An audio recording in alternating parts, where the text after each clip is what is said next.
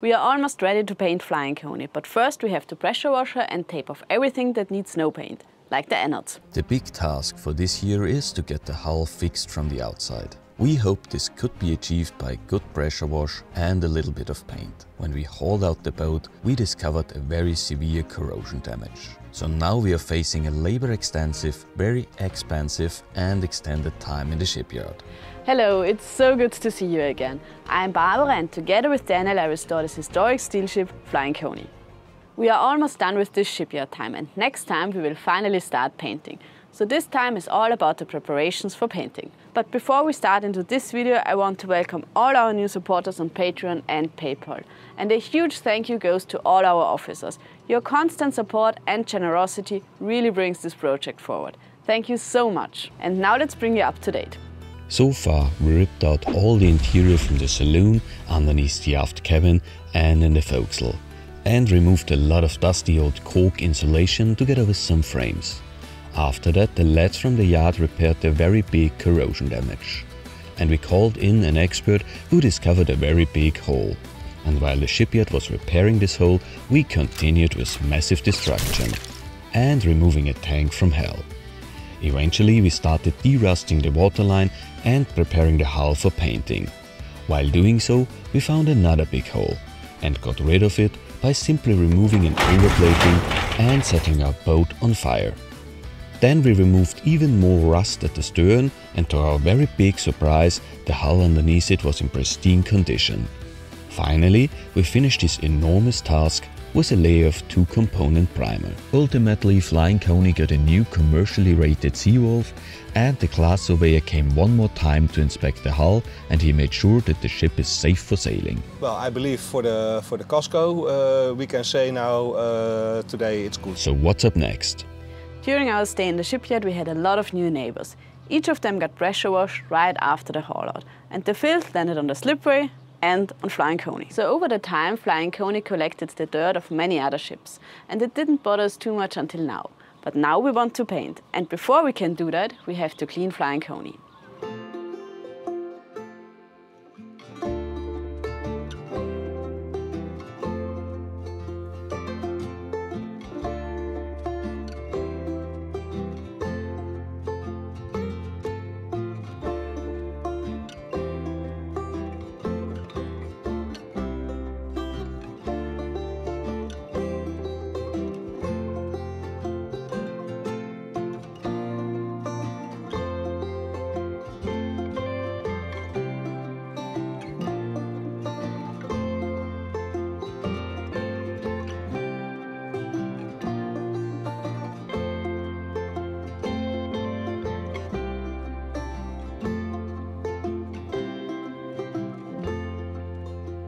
This shipyard time really got us started at the refit project. I think without it, we would still rip out the interior, wondering what to keep and what to throw away, slowly procrastinating our way through the ship restoration, because we were kind of afraid to really start the refit. Everything you work on is big. You have no idea where to start or how anything works. We just felt a bit overwhelmed by all the tasks that laid in front of us. But when we came to the shipyard, all of a sudden we had to start to work on the boat. Now, we had to make progress and we had to make decisions. And that was exactly what we needed. With such a refit project, it is easy to think about each and every step for months without making any progress. But when we were in the shipyard and paid for every day on the hard, it was more important that things are done than that they are done perfect. In other words, done is better than perfect. And in hindsight, I think that is the only way to work on such a big refit project if you ever want to finish it.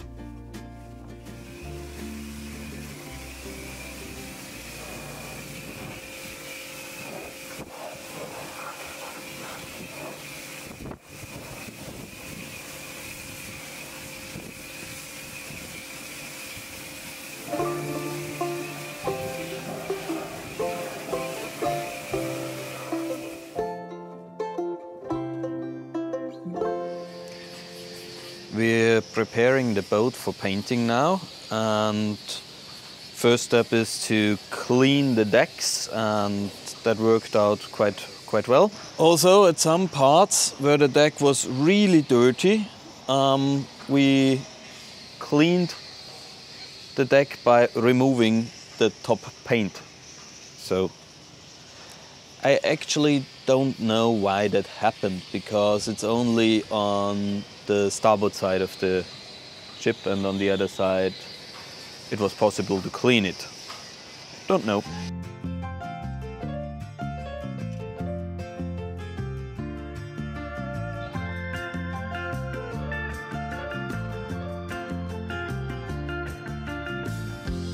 I'll be saved by rock and roll. You can take my money, steal my car and sell my clothes. You can take the shoes I'm in, go on and take everything.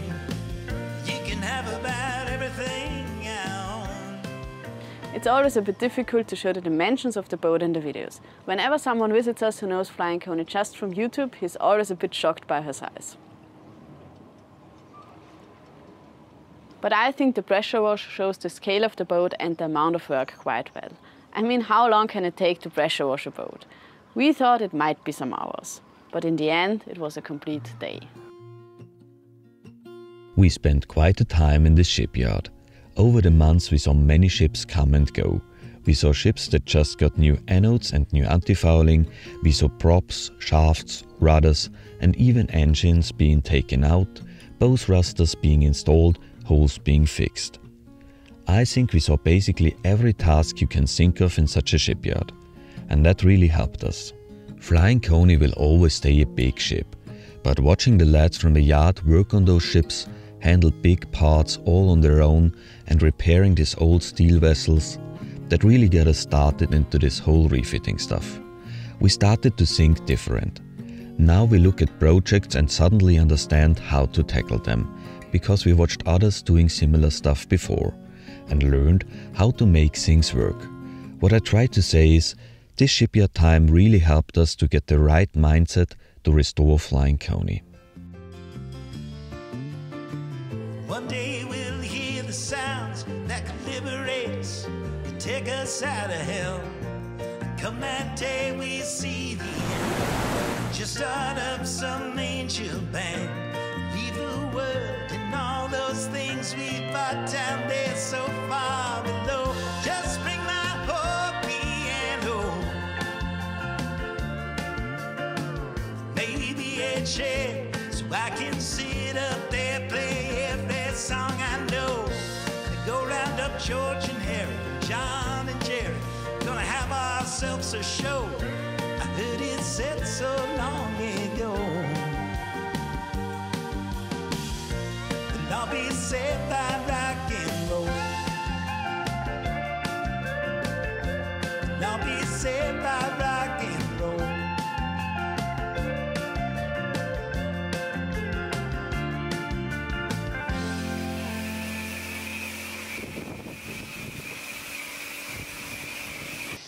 Now the next step is to pressure wash the underwater ship again, that we have a cleaner surface for painting, less dust.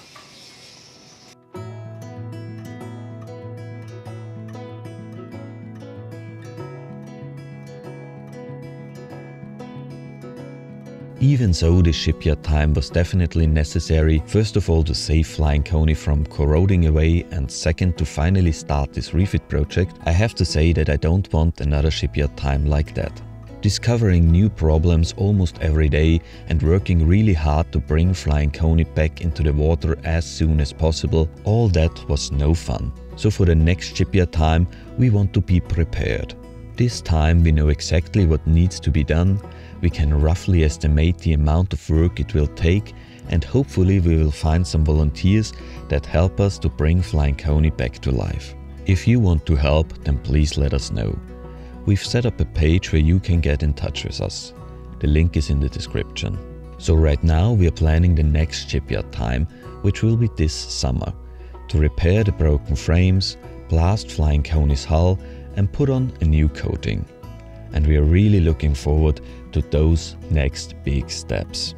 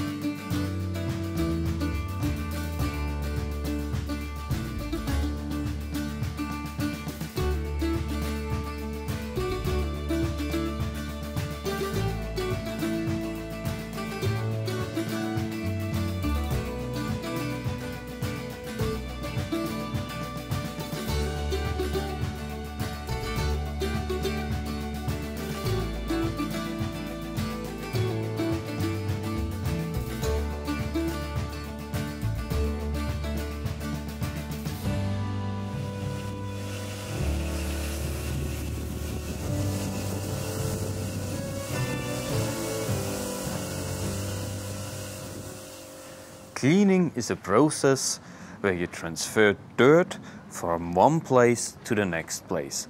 In this case, I transferred dirt and dust from the boat on me. So it's cold, I'm wet, it's dark, but the boat is prepared for painting. It's dust-free, it's nice and clean. So tomorrow we can start primering the... Is it called primering? Well, we can start with the primer tomorrow, and that's good. It was already quite late in the year and the days were getting shorter and the weather was getting worse. So we had to make compromises to get the paint on. You will see that we paint above the rusty scrub rail, and we know that's not how you should do it. But it would have taken another week to derust it, and we had no idea when the next weather window for painting would be. So we decided to paint over the rust and hope that it will last until the next shipyard time. And spoiler, it's holding up quite well.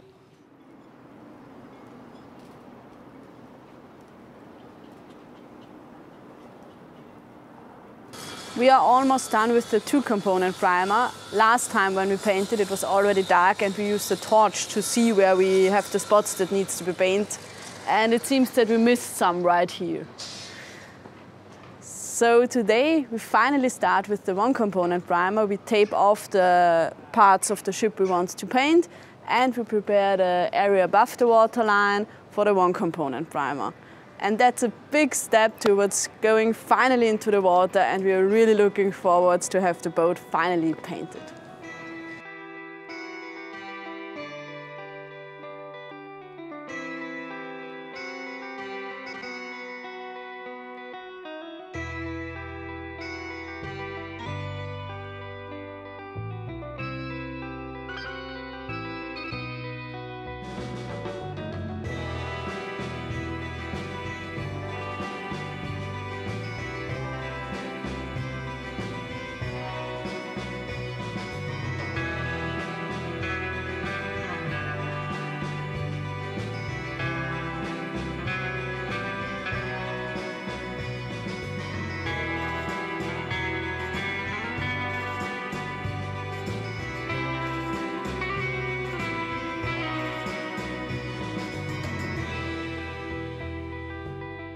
Another compromise we made was painting only the hull and not the bulwark. The paint of the bulwark was still in good condition with almost no rust, so it wasn't absolutely necessary. It saved us a bit of time and we got the chance to see what Flying Coney would look like in two-tone, which is a quite common color scheme for traditional fishing vessels here in the Netherlands. And I'm really curious what you will think about it. But before we can start painting, we need to tape off the anodes.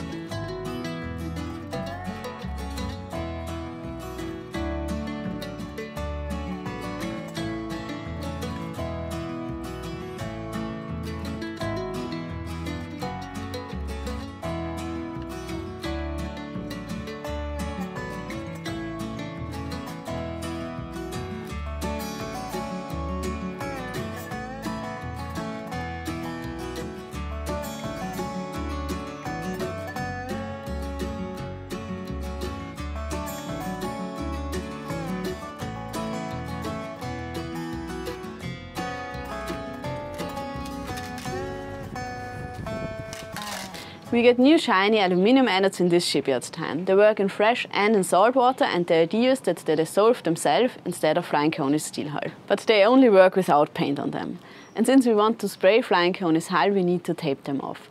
And we really hope they will protect Flying Coney from any new corrosion damage.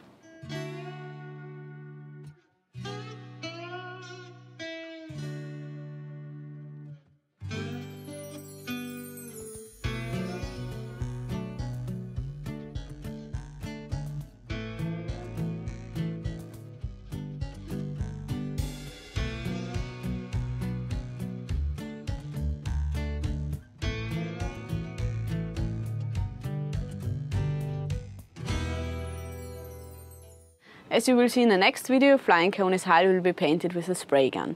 And since that is not that accurate, we had to paint the upper 20 centimeters or so with a brush. And since we were already on the working platform, we decided to give the hull a quick sanding and wipe off the dust for paint preparation.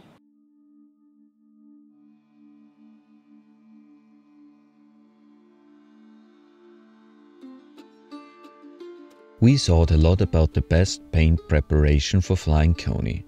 We talked to other yacht owners, we read books about it, and we watched videos. So we bought a sanding machine and sandpaper, we bought primer, and we bought paint. And we thought a lot about how to get the hull clean and dust-free before painting. And then we came to the shipyard, and we realized Flying Coney is no yacht. And all the other ships here don't care that much about paint preparation. As long as the hull is somewhat clean, they paint. No sanding, no dust wiping, nothing. And I know there are possibilities to get a really good paint preparation even for big ships like Flying Coney. But not when you work outside in the shipyard. Each time we got the hull cleaned, another ship got pressure washed and we had to start all over again. So in the end, we did our best. We pressure washed the hull, we sanded it, we cleaned it with pressurized air, we wiped everything down with thinner, and we taped off the bulwark to get a nice straight line. And now we hope this will be sufficient for a nice paint job.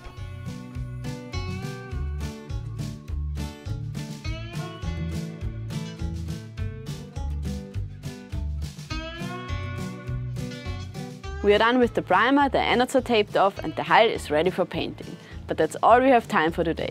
So unfortunately you have to wait one more week for the painting. In the meantime you can watch our playlist with all the refitting videos.